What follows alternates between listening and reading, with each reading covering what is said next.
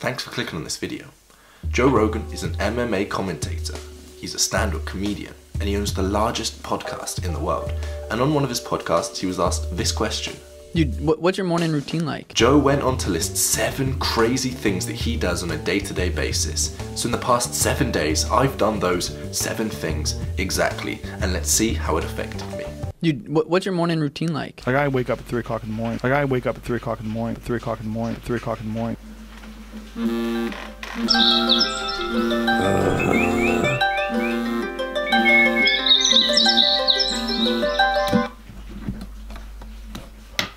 This is it. Day 1.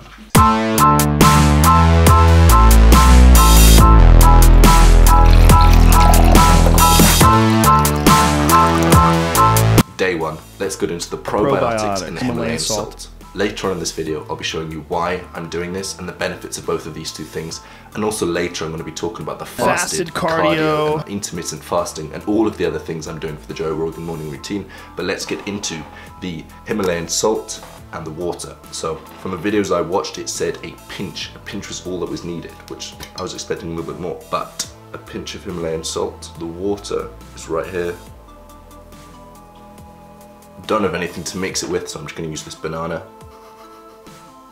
And then you can take the probiotics.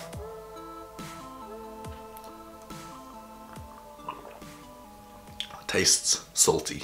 So what you've just seen there is what I would do in the morning once I woke up at 3 AM. I would take my probiotics and my Himalayan salt alongside all of my other daily supplements, and then I would start my 16-hour intermittent fasting. And I'll talk more about the results I get from all of this at the end of this video. But by skipping breakfast, I was able to get a 2-hour deep work session in straight away, first thing in the morning. Then after that deep work session, I would do some fasted yoga and fasted cardio. And as a fun experiment, I thought I would see how much I could stretch my hamstrings if I stretched them every single day for 7 days. Then, at around 2 PM, I would break my 16-hour intermittent fast with a huge meal. 2 PM, I went to bed at 10 PM last night, so that's 16 hours fast, time for my first meal. Now I'm trying to get 3,000 calories in a day, and skipping breakfast, that makes it quite difficult. So I was having a huge meal. Then, after I refilled my body, I do some weightlifting in the afternoon, just like Joe Rogan talked about. And finally, for my last meal, I would eat game meat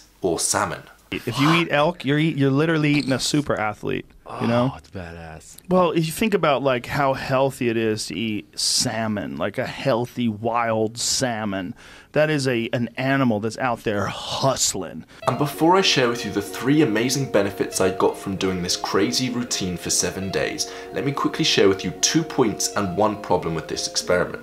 And the first point I have to make is about waking up early. Now Joe Rogan said in his morning routine that he wakes up at 3 AM every single day. Like I wake up at 3 o'clock in the morning. And I tried this for the first 2 days until I had a huge epiphany about waking up early.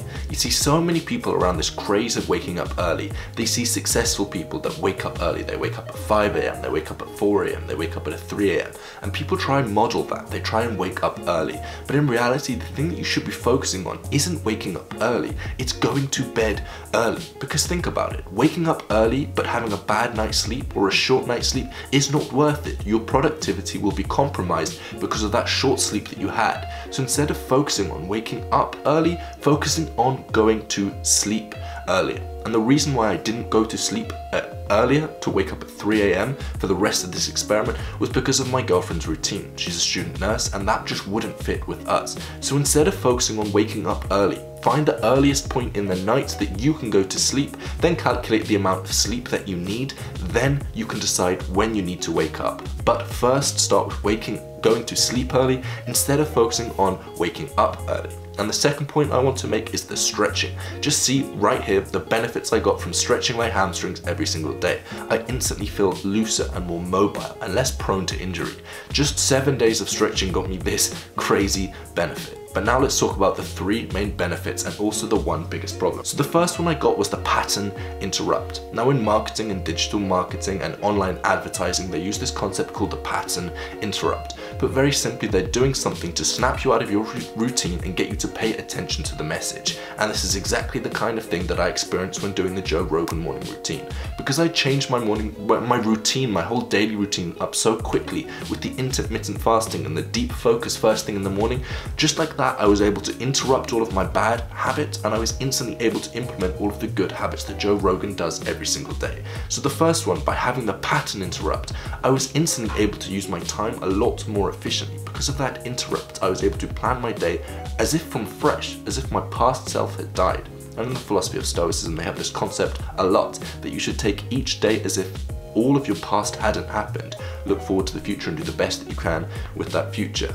The problem, this is what comes up when we get to the problem. And just by the way, I'm looking at my phone where I've got notes. The main problem with this is I was changing too many independent variables at once. And if you've done basic science, you know that in an experiment, you should keep everything the same apart from one thing, and that's the thing that you're testing.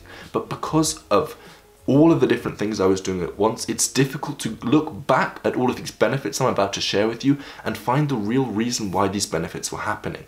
Who knows if what I'm about to share with you was because of the probiotics, was because of the Himalayan salt, was because of the intermittent fasting, was because of the fasted yoga and fasted cardio. You just can't tell. Anyway, taking that, moving forwards from that, doing the best we can with what we were given, the second benefit I got was energy. Instantly, I found myself a lot more energized. Not in just the, I want to move around, but the energy to have the willpower to do the things that I need to be doing and get things done a lot quicker.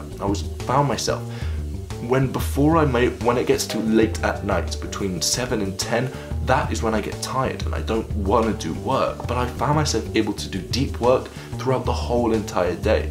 First thing in the morning and right in the evening, I was able to carry on doing work that pushes the needle forwards and gets more done in my business and in my university and with this YouTube channel. Now, the third benefit I received was the lack of brain fog. It was almost like before I was blind and now I could see, because before I didn't realize the amount of brain fog that I had. And this is coming from someone who eats clean, who exercises regularly, who meditates every single day. I've just got to now to a new level of brain fog where I see things a little bit more clearer. Instead of walking through the forest and identifying everything as a forest, I now see it as trees, to a metaphor, where now I'm just a little bit more focused and I have a little bit clearer of a mind. And again, I don't know what that was from, but this morning routine works and it is effective. Whatever the benefits come from, they come from something in this morning routine. Now, if you've enjoyed this, then make sure you give this video a like. And if you're new around here, then make sure you go ahead and subscribe.